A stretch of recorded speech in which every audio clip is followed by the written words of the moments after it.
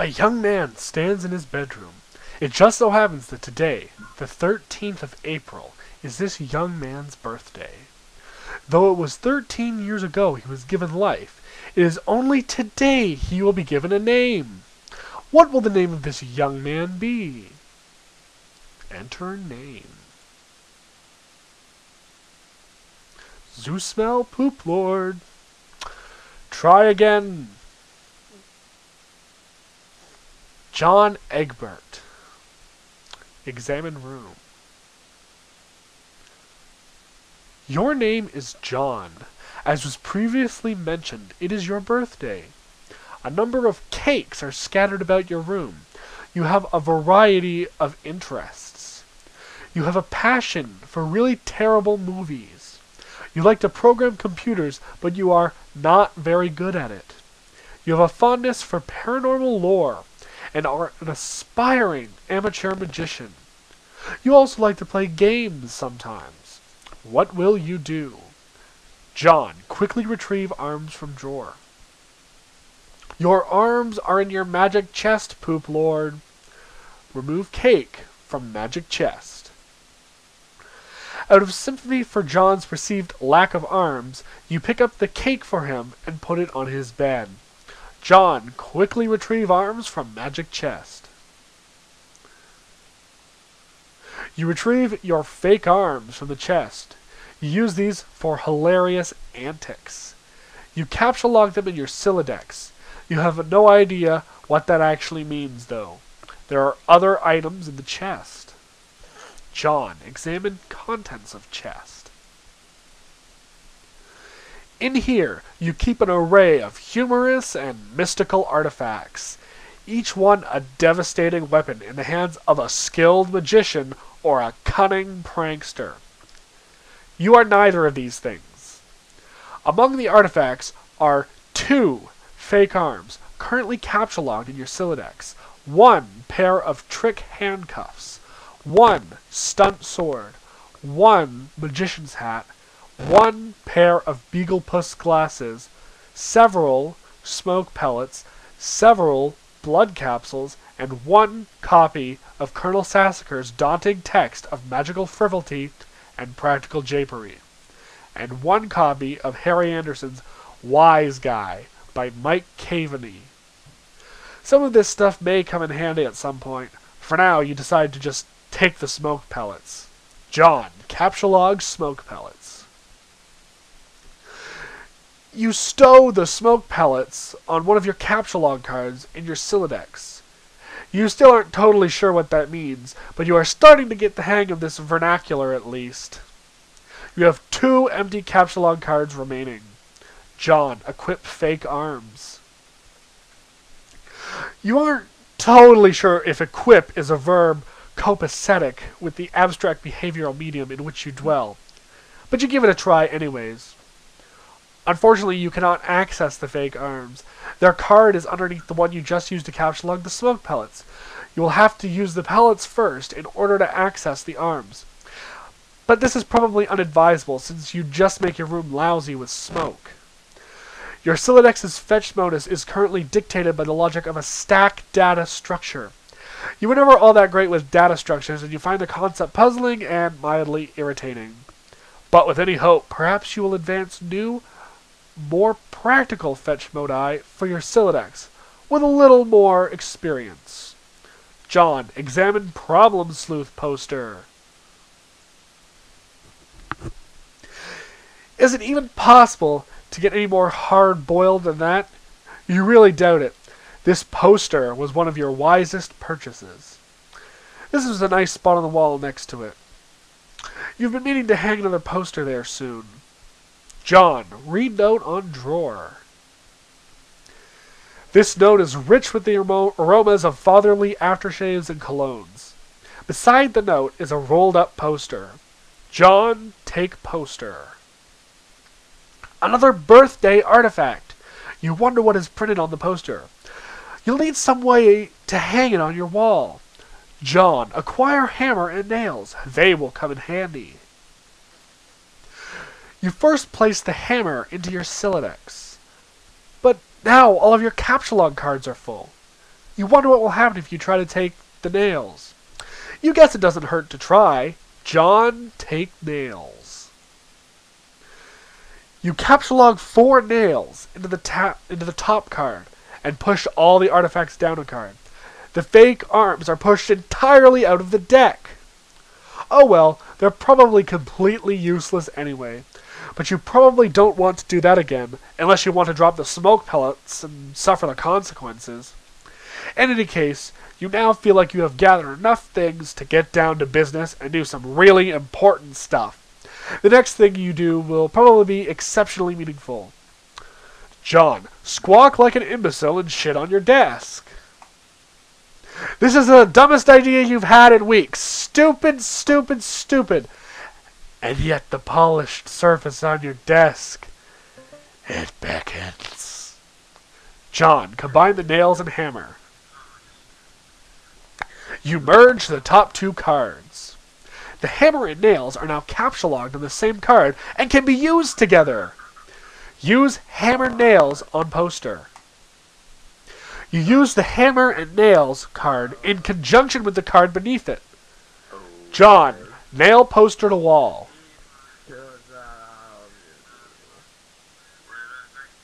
You use the hammer, nails, and poster in the blank space on the wall. It's glorious, exactly what you wanted. The old man really came through this time. John, examine Con Air poster. Put the bunny back in the box. I said, put the bunny back in the box. Why couldn't you put the bunny back in the box? John, examine Deep Impact poster. Morgan Freeman's genteel homespun mannerisms were perfect qualities for a president residing over a crisis. Oceans rise, cities fall, hope survives. Wow. Films about impending apocalypse fascinate you. Plus a black president? Now you've seen everything! John, examine calendar. You've marked your birthday, the 13th of April. Another day you marked was supposed to be the arrival date for the highly touted Suburb beta launch. It's been 3 days already. It's starting to become a sore subject with you. John, eat cake. You are sick to death of cake. You've been eating it all day and you have no intention of clogging your Silodex with it either. The cake stays put for now. You hear a notice from your computer. Someone is messaging you. John, examine incoming message. You pull up to your computer. This is where you spend most of your time. You decorated your desktop with some rather handsome wallpaper, which you made yourself. You are really proud of it. Your desktop is also littered with various programming project files. You are so bad at programming, sometimes you wonder why you even bother with it. Your Pester Chum application is flashing. Someone is trying to get in touch with you. John, open Pester Chum. Only one of your chums is logged in. He sent you a message. John, open message. Hey, so what sort of insane loot did you make in today? I got a little monster's pocket. It's so awesome. I'm gonna watch it again today. The apple juice scene was so funny. Oh hell, that is such a coincidence. I just found an unopened container of apple juice in my closet. It is like fucking Christmas up in here. Okay, that's fine. But I just have one question and then a word of caution. Have you ever seen a movie called Little Monsters starring Howie Mandel and Fred Savage? But the seal on the bottle is unbroken. Are you suggesting someone put piss in my apple juice at the factory? All I'm saying is, don't you think Monster Howie Mandel has the power to do something as simple as reseal a bottle? Try using your brain, numbnuts. Why did the fat kid, or whoever drank it, know what piss tasted like? I mean, his reaction was nigh instantaneous. It was the 15th day in a row Howie Mandel peed in his juice. Okay, I can accept that. Monster B-list celebrity douchebags are cunning and persistent pranksters. Also, Fred Savage has a really punchable face. But who cares about this? Let's stop talking about it. Did you get the beta yet? No. Did you? Man, I got 2 copies already. But I don't care. I'm not going to play it or anything. The game sounds boring. You see how it got slammed in Game Bro? Game Bro is a joke, and you know it. Yeah, why don't you go check your mail? Maybe it's there now. Alright. John, look out window. You see the view of your yard from your window. Hanging from the tree is your tire swing. In a kid's yard, a tree without a tire swing is like a proper gentleman without a monocle. That is to say, he can hardly be considered a terribly proper gentleman at all. And there beside your driveway is a mailbox. John, examine mailbox. The little red arm swingy dealy thing or whatever it is called is flipped up. What the hell is that thing called anyways? You do not have time for these semantics. The red flippy lever thing means you have new mail, and that means the beta might be there. John, go outside and check mailbox. You are about to hurry downstairs when you hear a car pull into the driveway. It looks like your dad has returned from the grocery store. Oh great, he's beating you to the mail. John, forget it, check mail later. If you go downstairs to get it, he will likely monopolize hours of your time. You decide to chill out here for a while the dust settles. Sometimes you feel like you are trapped in this room. Stuck, if you will. In a sense which probably borders on the titular. And now your chum is pestering you again. The clockwork of friendship turns ceaselessly, operating the swing lever dealies of harassment in perpetuity. Whatever, the dude can just hold his damn horses. John, examine games on CD rack. You've put countless man-hours into this assortment of quality titles. Bard Quest. The Caper Havens. Problem Sleuth. And it don't stop. What pumpkin? Ghostbusters 2 MMORPG. Little Monsters, the game. And Harry Anderson, Call My Bluff. John, read Colonel Sassacre's daunting text.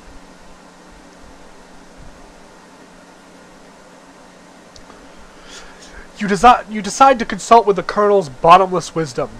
Good grief, this thing is huge. It could kill a cat if you dropped it. But to really dig into this hefty book, you will have to capture log it. You're not sure you're ready to log jam your other artifacts beneath it just yet. John, capture log fake arms again. What did you just say? You don't want to clog up your... Oh, Jesus. In a momentary lapse of concentration, you accidentally capture log the arms again. John, set Pester Chump status to bully. You don't think the situation is quite dire enough to go all the way to rancorous, but you still feel the Pester Chump client should reflect your mood change in some way. Bully will have to do, you guess. This, unsurprisingly, does nothing whatsoever. Oh right, you forgot your chum is still pestering you. John, answer chum. Is it there? Please say yes. Maybe you can play it with TT. She's been pestering me all day about it. She's macking on me hard all the time. I start to feel embarrassed for her. I mean, not that I can blame her or anything. Yes, it's understandable because you are really attractive. I am attracted to you.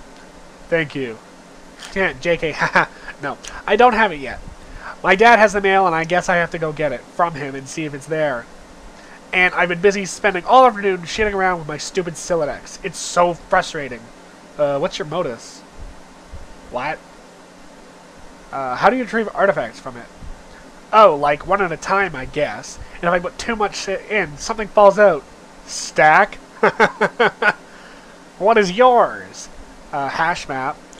My bro taught me a few tricks. He basically knows everything and is awesome. What the hell is that?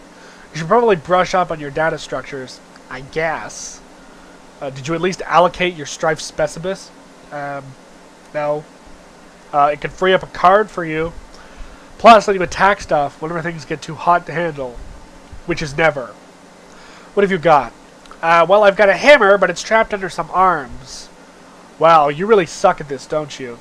Just get rid of the arms, then allocate the hammer to the specibus. How? I don't know, just use the arms on any old thing and see if it works. John, combine fake arms with cake. You stick the fake arms in the cake on your bed. This definitely makes the cake at least 300% more hilarious. You're sure Colonel Sasker would know the precise index of elevated hilarity. John, allocate hammer to strife specibus. You check the back of your strife specibus for the kind abstratus you have in mind for it. John, select hammer. Your strife specibus has been allocated with the hammer kind abstratus. The hammer has been moved from your capture log deck to your strife deck. John, report progress to TG. Okay, I did it. Hammer kind? Yeah. Okay, that will be the permanent allocation for your specibus. I guess I should have mentioned that. Hope you like hammers, dude. Yeah, that's fine, I guess. I can't imagine it's going to be all that relevant. John, capture log Colonel's big book. Now that you've got some space in your Sylladex to work with, you figure you might as well start squandering it immediately. Ordinarily, this ridiculous book would be way too heavy to carry around in any practical way. You guess maybe this is one respect in which the cards present some convenience. John, examine GamePro magazine. GamePro! Suburb. Why the game of the year or whatever is as good as some other stuff I like that's better. John, read article. Okay, Suburb is this game that a lot of cats seem hella pumped of, and this beta is sitting on my desk for review, so I'm like, yeah man, I'll write something. But I don't know, I'm like, so this is about houses or some noise? That's fine. I'm sure that, like, fucking dynamite in a handbag for some brosifs. But all I'm saying is, what do you get to thrash anything while you're playing house or some shit? Are you ever in jeopardy of getting mud on your doll's dress or whatever from busting out, and I quote, the mad stunts all wicked up-ins? Know what I'm saying, bro yo ma? I didn't actually play the game, but I gave it 1.5 hats out of 5 to keep it real. At this point, I'd like to give a shout out to my boy, Dennis, who was all over the other day. We were going to chill in front of the Dark Knight, and he was so psyched of it, y'all. So this one time, he was leaning against the screen door, and the ship popped open, and the back deck was wet, and he slipped down the steps and broke his thumb on the lawn. It wasn't a long fall, but hey, I guess a thumb bone wasn't made for supporting the brunt of a huge useless tool against wet grass. We never did watch Dark Knight on account of Ron trucking his balding Katie-ass girth to the hospital. But it's cool. I still get another watch in me. Brotel Rwanda. Bro notes. Dennis was so wasted. Haha. I mean, damn. John, capture log, Game Bro. It might come in handy if you need something that burns easily. John, capture log, Magician's Hat. You expend your final card on the Magician's Hat. John, get funny glasses too. You don't have a free card in your Sylladex. However, you are able to merge the Beaglepuss with the Magician's Hat to create a clever disguise. John, wear disguise to fool Dad. John? Who is this John you speak of? You are quite certain there never has, never been, nor ever will be. Yeah, this is a really shitty disguise. While you are wearing the items, they remain on the card, but is temporarily removed from the deck, thus freeing up the cards beneath it. John, leave room. You exit into the hallway. On one wall hangs a picture of a fella who sure knows how to have a laugh. A man after your own heart.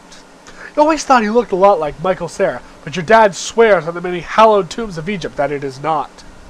You're not sure about that, though. On the other wall is one of your dad's stupid clowns, or harlequins, as he is quick to correct anyone who could venture such brazen assumptions. John, go downstairs.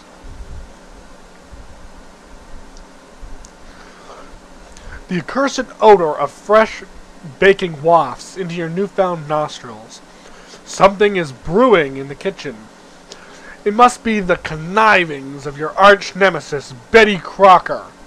and the rich, buttery aroma of our plot stinks to high heaven. This mission is going to be more difficult than you imagined. John, admire harlequins. You check out the shelves of fanciful harlequins. Look at this fucking garbage. You hate this stuff. Funny is funny, but your dad sure can be a real cornball. Sometimes at night, you pray for burglars. John, examine fireplace. A bright orange flame flickers in the fireplace. It doesn't matter that it's April and not terribly chilly outside. In a home, a fireplace needs a fire, because that's what fireplace is for. A fire belongs in a fireplace, damn it. Categorically at all times, without exception. A domestic myth of unaccountable origin holds. A home borrows the spirit of the flame for as long as it makes a guest of it, much as the moon takes liberty with the sun's rays. The moon's an errant thief, and her pale fire she snatches from the sun. Quoted from Mark Twain. You are almost certain Mark Twain said that. John, toss Game Bro into fire.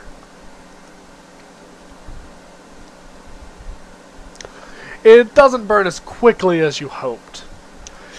Each Game Bro magazine is guaranteed to be printed on 40% recycled asbestos. For big ups to Mother Earth, yo. John, fondly regard cremation. You examine the sacred urn containing your departed Nana's ashes. When your father gives her portrait a wistful glance now and then, you can tell it brings back painful memories. A tall bookshelf, a ladder, an unabridged Colonel Sassacres. He never wants to talk about it. John, topple urn. You clumsily mishandle the sacred urn. Ash is everywhere. In retrospect, upon mulling cinematic tropes regarding ash-filled urns, this outcome was a virtual certainty. You'd probably better clean it up before Dad finds it. Combine father's pipe with clever disguise. You think now would be a good time to beef up your clever disguise. John, examine oversized gift. Champ, you can do anything if you put your mind to it. I believe in you. Contemplating what could be inside this package is sort of exciting, but makes you a little nervous at the same time. John, open large present. Oh, hell no. John, capture log ashes. First, you prop the Harlequin doll up on the couch. Having it in the middle of the floor, sprawled out all akimbo like that, struck you as unseemly. You capture-log the ashes to your available card. John, combine ashes with urn. You merge the sacred urn with the ashes. Most of the ashes back in the urn, but it's a total mess. Really, it probably would have been tidier if you just used a broom and dustpan. John, put urn back. No one will be the wiser. Except maybe for people with eyes. John, go get fake arms again. You just got another brilliant idea for something to do with those pointless arms. You pry them out of the cake and capture-log them. Looks like Pester Chum is acting up again. John, examine third and fourth walls of room. John, check Pester Chum.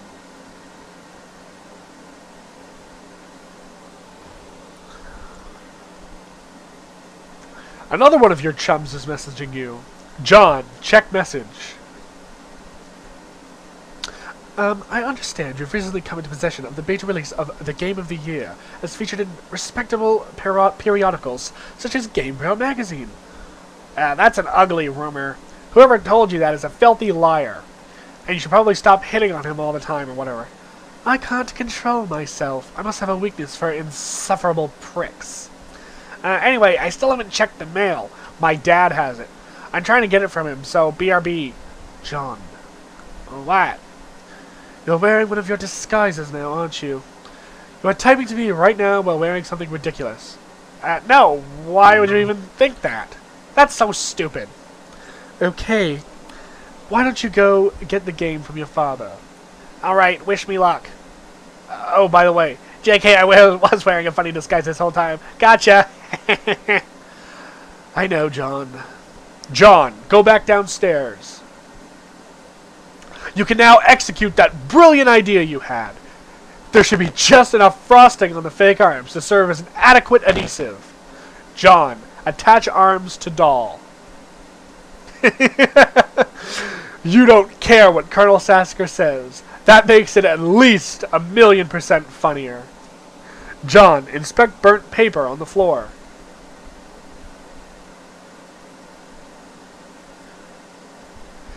You put this back in the fire where it belongs. John, throw present wrap in fire. As long as you're cleaning up. John, capture log doll. You can carry hefty items, but that thing is just way too big. Get real. Besides, you don't even want it. John, read Colonel Sassaker's text.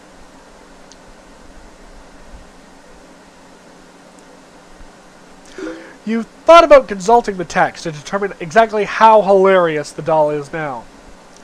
But this text is way too big to navigate in a timely fashion. You decide to forget it. John, find Dad and retrieve mail.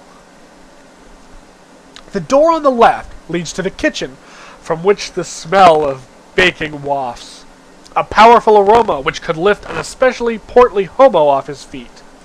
The door on the right leads to the study, where your dad spends a lot of time. He could be in either room. Where will you go? John, go in the study. It doesn't look like he's in here right now. John, examine Father's desk. On the desk is a deck of playing cards, one of your dad's pipes, the April issue of the Serious Jester magazine, and a stray capsulog card. There's also a can of peanuts on the desk. Oh, Dad, you'll be falling for that one again anytime soon.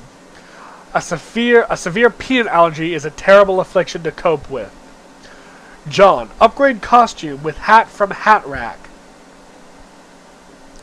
You swap the magician's hat with the bowler hat. This disguise is somewhat less funny, but a lot more distinguished looking. John, combine second pipe with clever disguise. Your dad maintains numerous pipes around the house. A father without a pipe is like a strapping roughneck without a toothpick. That is to say, he is a rather piss-poor excuse for a roughneck, if you ask me. You'd rather not take the pipe, though. The first one tastes bad enough as it is. How you suffer for your comedy. John, examine capsulog card.